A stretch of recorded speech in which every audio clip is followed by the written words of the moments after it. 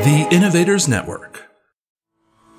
Welcome to the Killer Innovation Show, the longest continuously produced podcast in history. Each week, Phil McKinney brings you the insights and strategies to amplify your creativity and innovation skills. Here's your host, Phil McKinney. Today is the first of a series of episodes that will introduce you to the 5 creative thinking skills. Future episodes will explore each skill, including its background, steps, application, and some examples. In this episode, I'll be discussing how divergent thinking can transform your life, making obstacles that look like opportunities, and the impossible suddenly possible. Remember to subscribe so you don't miss out on any of the upcoming episodes. Let's get started. This episode is sponsored by Zoom. With Zoom, you can streamline your communication, collaboration, and creativity all in one place. Zoom is the market-leading platform that provides video meetings, voice, webinars, and chat across desktops, phones, tablets, and conference room systems. To learn more about Zoom and sign up for your free account, visit killerinnovations.com/Zoom.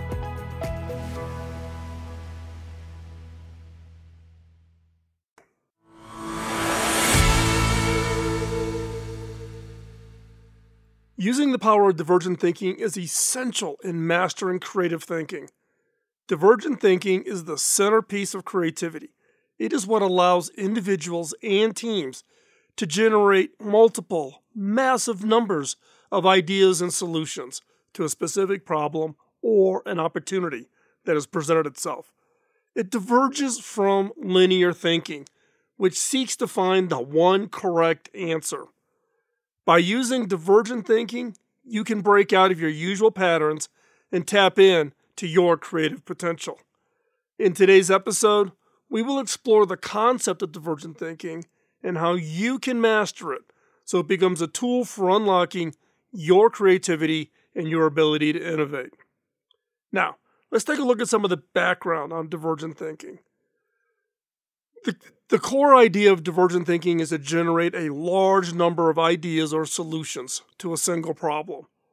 It's like opening your mind's toolbox when faced with a challenge and exploring every tool, idea, and approach available rather than just going straight for the usual hammer or screwdriver. Divergent thinking was first conceptualized in the 1950s by psychologist J.P.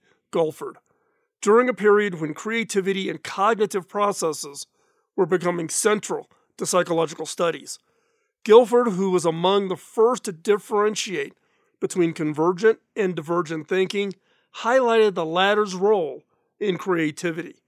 He noted that while convergent thinking converges on a single correct solution, divergent thinking diverges into multiple potential solutions, paving the way for innovative thinking and creativity. Now, over the decades, this concept has evolved and been embraced as a critical skill for problem solving and generating novel ideas. Its development has significantly impacted the fostering of creativity and innovation. Divergent thinking has a few critical characteristics that define and drive its effectiveness. These are: 1, generates multiple solutions. It's fundamentally what divergent thinking is all about. It thrives on how many ideas and building up a huge list that you can then call through to find the best one.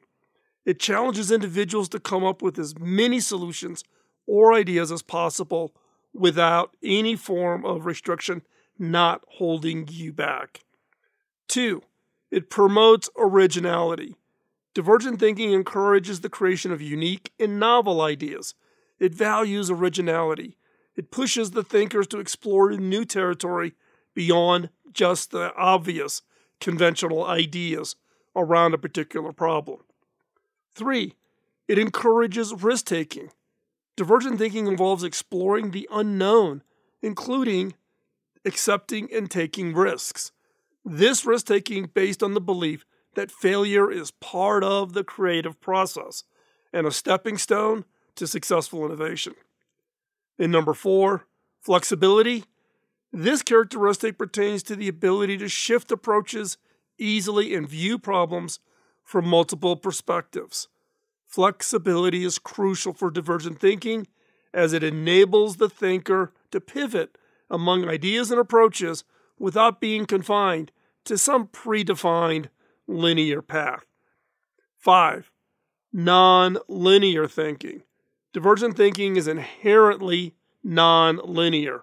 It does not follow a straight path, but meanders and allows unexpected connections and conclusions, and the discovery of unfounded assumptions to emerge in the process. And number 6, encourages curiosity and exploration. A divergent thinker is naturally curious and enjoys exploring a range of possibilities.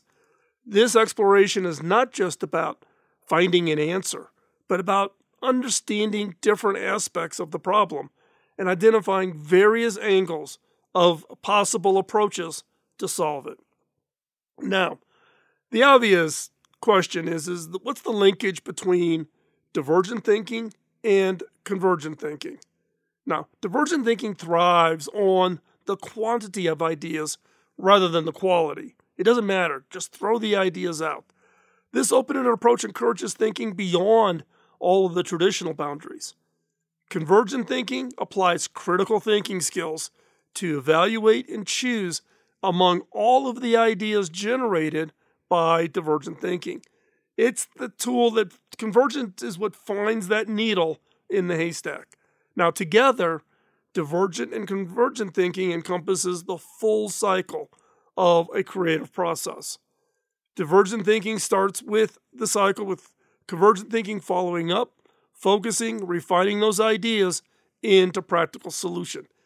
Each has its problem, it has its place in problem solving and in the realm of innovation. More on convergent thinking skills will be covered in another episode in this series on mastering creative thinking. So, the importance of divergent thinking extends far beyond traditional problem solving and creative pursuits. In a rapidly changing world, thinking divergently is more critical than ever. It fosters adaptability, allowing individuals and organizations to thrive in uncertain and very complex environments. Divergent thinking encourages a culture of innovation and continuous improvement by considering many potential answers to a problem or a question. This approach is invaluable in fields such as technology, where new solutions and advancements are constantly required to meet evolving demands. Divergent thinking enhances learning, understanding by encouraging the examination of topics from multiple viewpoints. This broadened perspective can lead to more comprehensive and nuanced insights, fostering greater empathy and collaboration among teams. Ultimately, mastering divergent thinking equips individuals with the flexibility, the creativity, and resiliency needed to tackle the challenges that we are facing. So how do you master it? Mastering divergent thinking is not solely about just generating creative ideas. It's about developing a mindset and a skill set that enables endless possibilities. The following sections offer some practical advice and exercises to cultivate this essential capability, ensuring you can meet the challenges and the opportunities that you are faced in your day-to-day job. And it's not just about work. Applying this can also have an impact on your personal life. So first up, let's talk about mindset.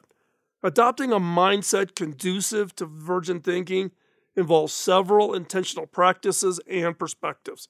Here are some tips for nurturing that approach. First up, foster curiosity. Cultivate an insatiable curiosity about the world. Ask questions, lots of questions. Work on creating very good questions about everything and pursue answers not just from a position of necessity, but for the joy of learning and discovering new insights. 2, you have to have a mindset that welcomes failure. You need to see failure as a stepping stone to innovation. Understand that every attempt provides valuable lessons, and the fear of getting it wrong hinders creativity more than the mistakes themselves. 3, practice open-mindedness. Challenge existing beliefs and be open to new ideas, even if they initially seem impractical or totally unrelated to your current knowledge base. 4, encourage idea generation without immediate judgment. Allow yourself and others to brainstorm freely without critiquing ideas too early. Reserve judgment until the ideation phase to ensure a broad range of possibilities is considered. 5, seek diverse experiences. Immerse yourself in various environments and cultures and fields of knowledge. It's one of the reasons why I so benefited from all of the travel I did earlier in my career. I've been into 120 countries, and seeing how people think, live, operate, what people's hopes and dreams are, fed my ability to empathize with their needs as we drove innovation activities. Diversity of experience can significantly expand your creative inputs. That is the stimulus feeding your subconscious. 6, practice discomfort. Stepping out of your comfort zone is essential. Now, you may think because I do these YouTube videos and I've been doing the podcast now since 2005 that I am an extrovert. I'm actually an introvert. I'm much happy just to stay here in my studio or in my office, working, sending emails, interacting. I have to prepare for that, and I work hard at it. I try to make myself look natural on stage or when I'm presenting.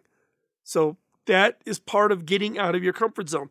My traveling and going out and sitting in villages in Africa or living with a family for a few days as we were developing a product at HP for the Indian market to really understand what the home life was like in the shanty towns in India. Very uncomfortable, but you need to get out of that comfort zone. So try new activities, learn new skills, engage with people who challenge your way of thinking or who live in a totally different way of life than you do. Comfort often breeds complacency, which is the antithesis of divergent thinking. By intentionally integrating these practices into your daily life, you can shift your mindset to one that is conducive to divergent thinking. So, once you've got your mindset aligned, what are some exercises, practices that you can put in place? So here are a few practical exercises and activities designed to enhance your divergent thinking skills. 1, brainstorming sessions. Regularly engage in brainstorming sessions on a variety of topics.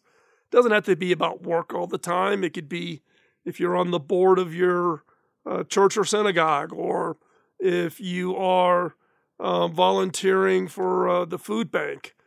Bring brainstorming skills to all of those activities. 1, it allows you to teach, and there's nothing better than teaching to learning. So by teaching, it reinforces that skill set, and you share what you've learned. So when you're brainstorming, though, set a time limit and a goal for the number of ideas to generate. That's what we call an idea quota. And don't filter your thoughts during the process. This practice encourages unbounded thinking. There are many materials, podcasts, videos on my channels on brainstorming. Search for it, you'll find it. 2, daily creativity challenges. Assign yourself a daily challenge that requires creative output, such as drawing something new each day, writing a 100-word story, or inventing a product. The key is to produce something original regularly. Set your brain to expect to do that. 3, and again, I've taught about this. There's a podcast, there's videos on Scamper. So Scamper stands for substitute, combine, adapt, modify, put to another use, eliminate, and reverse. You apply this technique to everyday objects or an idea that you've come up with, and you're kind of stuck and you're trying to generate that next level. Apply Scamper. It allows you to explore how you can innovate or improve them through this lens. And Scamper is just one of literally hundreds of these kinds of tools that you can use to help you generate an increased number of ideas. So remember, we are talking about divergent thinking, which is what? About the number of ideas you generate. Number 4, do thought experiments. I got this from Einstein. Einstein is famous for doing and understanding things like relativity by his thought experiments. So engage in thought experiments that pose unusual scenarios or problems. This not only stimulates your divergent thinking, but also it pushes your imagination and your problem-solving skills to new levels. 5, ask questions. Use a set of questions like the Killer Question card deck. You can get that over at innovation.tools, which is my online store. And use the power of questions to cause you to look at a problem or an opportunity from various angles. Ask questions like, what if people could teleport? Or what if water was scarce? Can open up a wealth of creative solutions and alternatives. 6, change your environment. Regularly altering your surroundings can spark creativity. Work from a cafe, a park, or even a different room in your house. Changing your physical environment can lead to shifts in perspective and new ideas. Every summer, my wife and I, we travel in my 45-foot entertainer bus. It has Starlink on the roof so I can be connected wherever we're at. But going around the country and staying off the beaten path, meeting people, meeting with entrepreneurs, seeing their businesses, it is what really fuels my subconscious and allows me to make these random connections of ideas that I share with others that they can actually turn into products and services. 7, reverse thinking. Instead of approaching a problem in traditional forward-moving manner, such as what is 20 years from now going to look like, start with the desired outcome and work backwards. Think of yourself as being 20 years from now, so 44. What does 2044 look like? And then back up and figure out everything that's got to happen to make that future. Now, this reverse engineering of ideas can uncover really novel pathways. I found it to be a very valuable tool for me. Number 8, play and experimentation. Dedicate time to play and experimentation without a specific goal. This could include building with Legos, which I did with my son when he was younger, and now it's my grandson. Sketching freely. I'm originally an architecture major, so sketching and drawing and having all of my ink drawing pens laying around all over my desk is kind of my day-to-day life. And experimenting with DIY, I have all kinds of electronic components. I can build hardware. I can still write software. Yes, I can still write software. So build things, experiment with things. Play is a powerful catalyst for innovation. Don't do it that you got to do it for a product. Do it because it's fun. And then interdisciplinary learning. Delve into subjects or fields outside of your area of expertise. Combining ideas from different fields can generate transformative innovations and cultivate a more robust ability for you to think divergently. It's those random connections that really open up things that you just never expected. So by integrating these exercises activities into your daily routine, you can systematically expand your divergent thinking capabilities, leading to more creative outputs. So, when do you use divergent thinking? Divergent thinking is particularly effective in several scenarios across your personal and professional life. Here are some key scenarios that I've thought of about where it's highly beneficial. One is brainstorming and ideation. We've already talked about that. When you're starting a project and you're trying to come up with as many ideas as possible, that is divergent thinking. 2, problem-solving situations. When you're faced with complex problems that don't have a straightforward solution, divergent thinking helps in exploring all the avenues, all the alternatives that might not be immediately obvious. 3, creative endeavors, artistic, creative projects such as writing, designing, or inventing, where innovation and originality are the desired outcomes. 4. Strategic planning. During the planning phase of business strategies, marketing campaigns, or any scenario requiring kind of the out-of-the-box, I hate that term, but I'll use it, out-of-the-box thinking to identify unique opportunities or differentiate from your competitors. 5. Conflict resolution. When traditional methods of resolving disputes, and you're looking for those multiple beneficial solutions. 6. Personal growth. In personal development, divergent thinking aids in self-reflection and the exploration of new hobbies and career paths or life changes. Now, there are also times when you should not use divergent thinking. So while it's invaluable, it's not the be-all, end-all for everything that you would want it to be applied to. So recognizing the context when it's crucial for optimal decision and problem solving and when not to use it. So here are some instances where divergent thinking may not be recommended. First up, time-sensitive decisions. In scenarios where quick decision-making is critical, such as emergency situations or when facing tight deadlines, the expansive nature of divergent thinking might delay taking necessary immediate action. 2. High-risk environments. In settings where the stakes are high and errors have significant consequences, like emergency rooms at a hospital or in the courtroom, battling a lawsuit, or safety-critical fields, focusing on well-established protocols and convergent thinking might be more appropriate.